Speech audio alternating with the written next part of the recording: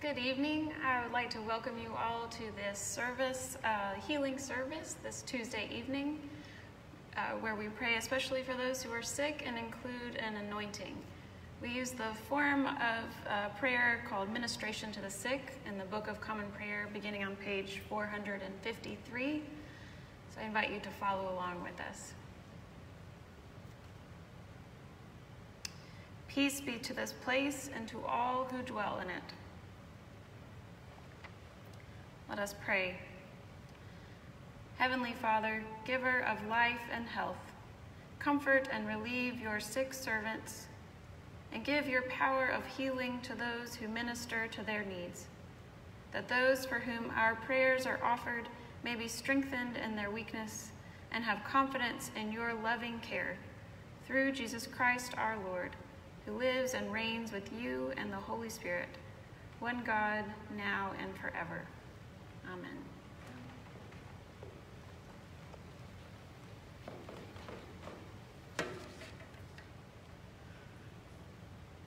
Our first reading this evening is from 1 Chronicles, chapter 16, verses 11 and 34 through 35.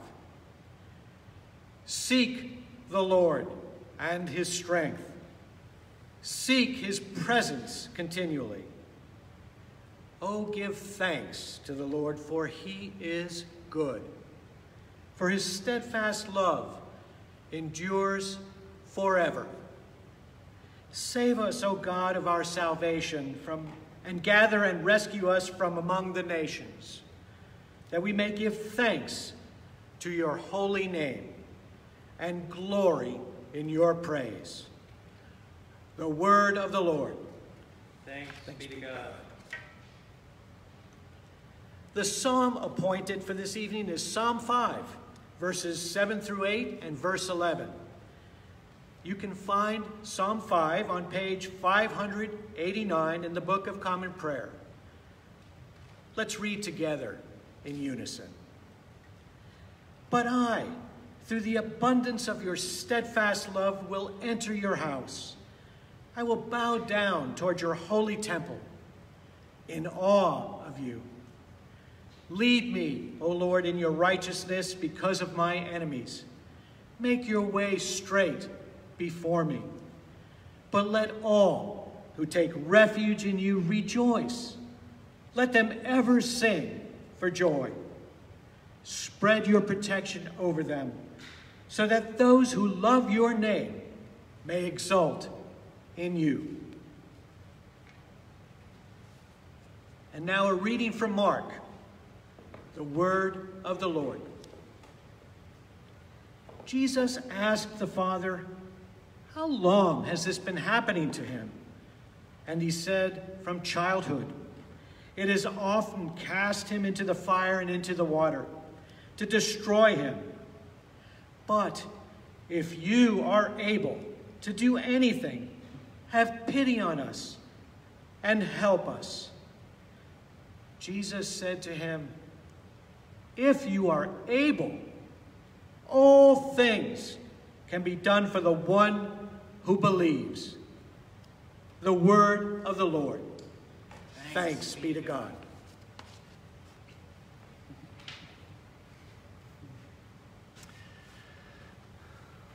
Lord Jesus Christ, so quiet the noise of our lives that we can hear your voice in the name of God, Father, Son, and Holy Spirit.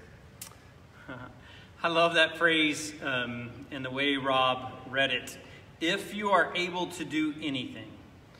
Isn't that the best thing that we could say to Jesus? If you are able to do anything, right? In one way, it sounds laughable, like we know all the power that Jesus has. But in another way, what I love about this Father is how honest and vulnerable he is before the Lord. Jesus even responds as if there's some level of incredulousness, right? Like, if you can do anything, of course I can do something, right? But he gives them this hope. I love the hope that is given to this Father on this night. All things can be done for the one who believes. As I reflected on these words, I realized in the midst of ministry, you see a lot of very difficult things occur in the lives of people. I mean, there are some really tough things that go on. I think of the families where I've seen divorce and all the things that led to that, to the sudden loss of family members through death or health crises. So often it seems, person after person we hear about, it's cancer. So often I've wanted to be able to pray and lay hands like we do in this service, and God miraculously cure them of whatever it is that ails them. And many times I've seen just that. I've seen, not from the touch that I gave, but in time, the way God works through faith, people be healed, and the way God works through medicine, and the way all those things come together, I've seen lives completely healed. But in the midst of that, I've really come to understand that the spiritual healing that occurs most often in lives is every bit as important as, or the physical healing is every bit as important as the spiritual, the mental, or the emotional healing in people. The way God carries them from a life of panic, when you don't know exactly what's going on, but you know it's bad until that doctor diagnosis, to a place of peace. From fear to tranquility. From brokenness to wholeness. It's not an easy process, and I don't think it was any easy process for this father and his son this day. But there have been a lot of prayers that sound like that father. If you're able to do anything, Jesus, please heal. You're my real hope, right? Physical healing is incredibly powerful. But seeing a peace that passes all understanding is one of the most incredible healings I've ever seen in the lives of people. People who believe. And I pray in the midst of whatever is going on in your life or in that of your loved one, in their pain and struggles, that they will turn to the one who can do anything and will heal them. Heal them not only physically, but also spiritually, emotionally, and mentally. Amen. Our worship continues this evening with a confession. And so if you will turn in your prayer books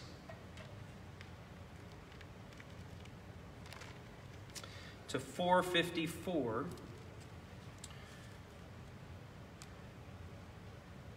And as we come into this service of healing, may we be healed of that which separates us from God and one another, and let us confess our sins against God and our neighbor.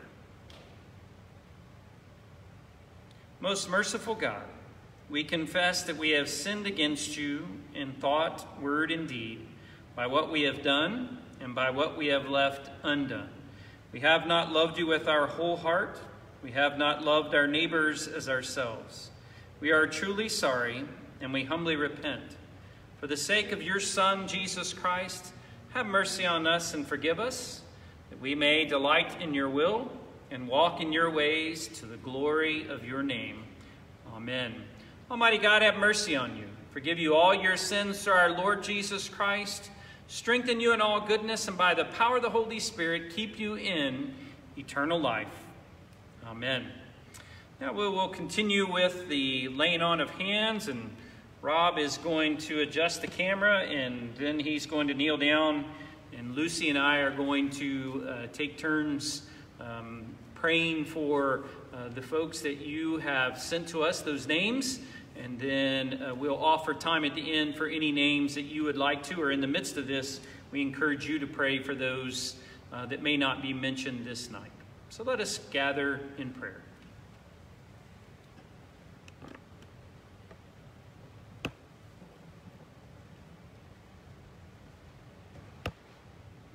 Further.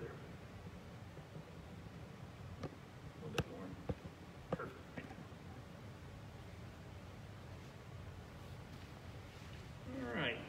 Rob and I will wear our masks this evening just so that we make sure that we are safe.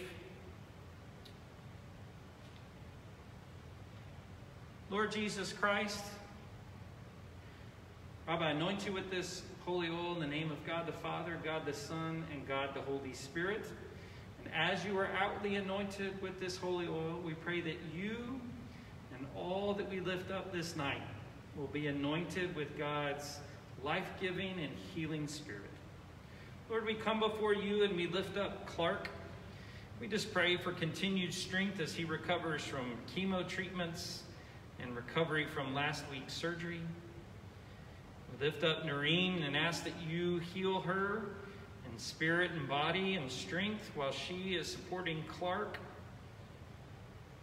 We pray for John, his continued health and deliverance from that which ails him this day. For Dave, thanksgiving for his recent release from the hospital and his continued healing and sustained good health. For Jess and Joyce, Jess who continues to struggle with the effects of chemotherapy. And Lord, we just pray that you heal the tumors and keep them from growing larger and strengthen him in his fight against the high blood pressure. And healing for Joyce, his wife who shares this journey. We pray you continue to fill her with courage, inner strength, and faith. For John and Betty, for John as he continues to strengthen in his health, and Betty healing of her lungs and all the difficulty she's having with breathing. And Lord, lead her through some significant dental work she's going to have done, as that is always difficult and frightening. We fear those drills and that pain. Lord, deliver her from pain. And we lift up Charles this night for his lung issues and enlarged lymph nodes around his lung and the sebaceous carcinoma around his temple. We pray, Lord, that you would strengthen those lungs and that you would heal him of every cell of carcinoma in his body. And we lift up Kay, again, as she cares for Charles, but also just pray you strengthen her in body.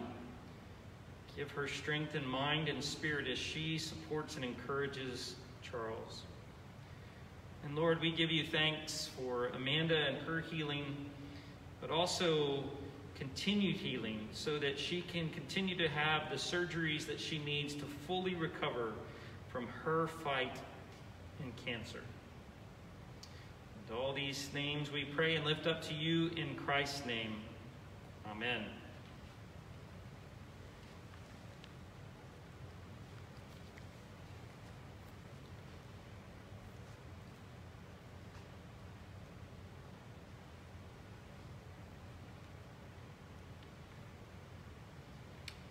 We continue our prayers for healing. We remember Cindy. She may maintain her faith, inner strength, and courage in this current time. We pray for Sherry and her. We pray for Sherry as she experiences cancer, and we pray for her healing and strength.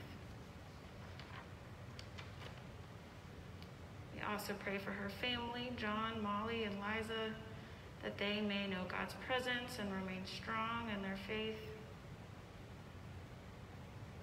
For Rosie, also fighting cancer, give her strength and healing. And for Chris, that he might also experience that strength and presence of God each day as he supports Rosie. Pray for Keith and his recovery from surgery. Give him strength and healing at this time. Pray for Elaine, also with cancer, for her healing. May she know your healing presence and your strength. For Roberta and for those who love her. For for Bill and his recent diagnosis or suggestion of cancer, for his healing.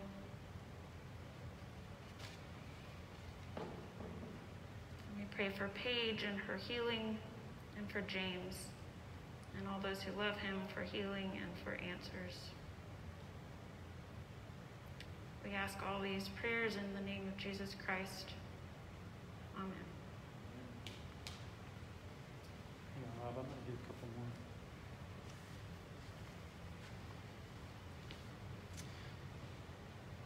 Lord, we also, as we lay hands on Rob, ask that your healing hand be upon Kate, my niece, in the midst of her cancer.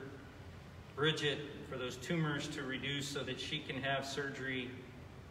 For Barbara in her pelvis. Lord, we lift up to you Catherine as she gets ready to have surgery on her neck and to stabilize 2 major vertebrae there so that she may be relieved of pain.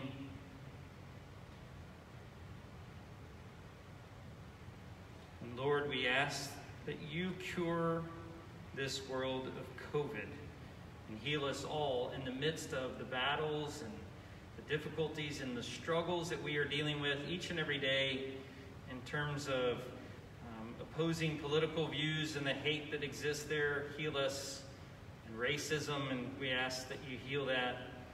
And Lord, we pray through your power that you would bring us together to be one people, for you made of all the peoples of the earth one blood, and may we remember that we are all your children. In Christ's name we pray.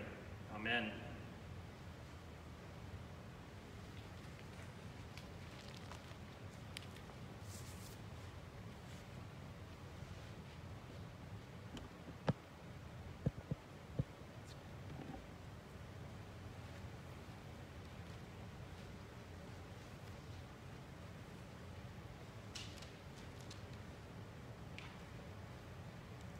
As we continue and gather up all of these prayers, we pray in the words our Savior Jesus Christ has taught us in the Lord's Prayer. Our Father, who art in heaven, hallowed be thy name. Thy kingdom come, thy will be done, on earth as it is in heaven. Give us this day our daily bread, and forgive us our trespasses, as we forgive those who trespass against us. And lead us not into temptation, but deliver us from evil. For thine is the kingdom and the power and the glory, forever and ever. Amen. Our concluding collect is found on page 456. The Almighty Lord, who is a strong tower to all who put their trust in him, to whom all things in heaven, on earth, and under earth bow and obey, be now and evermore your defense, and make you know and feel that the only name under heaven given for health and salvation is the name of our Lord Jesus Christ. Amen.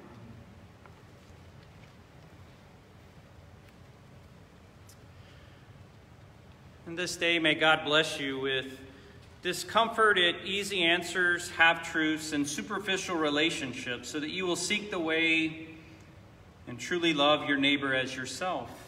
May God bless you with anger at injustice, oppression, and exploitation of people, that you will work for justice, equity, and peace. May God bless you with tears for those who suffer from pain, rejection, starvation, and war, so that you will reach out your hand to comfort them and change their pain to joy. And may God bless you with the foolishness to think that you can make a difference in the world, so that you will do the things that others tell you cannot be done. And the blessing of God Almighty, Father, Son, and Holy Spirit be upon you this night and remain with you always. Amen.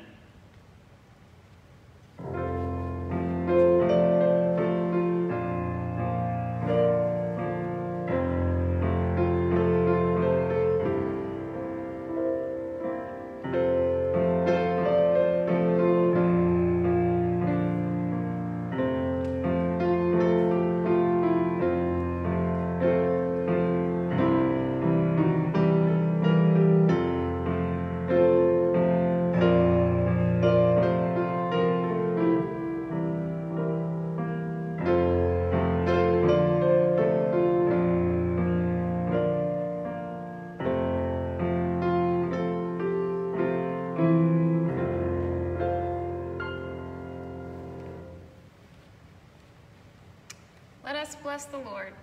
Thanks be to God.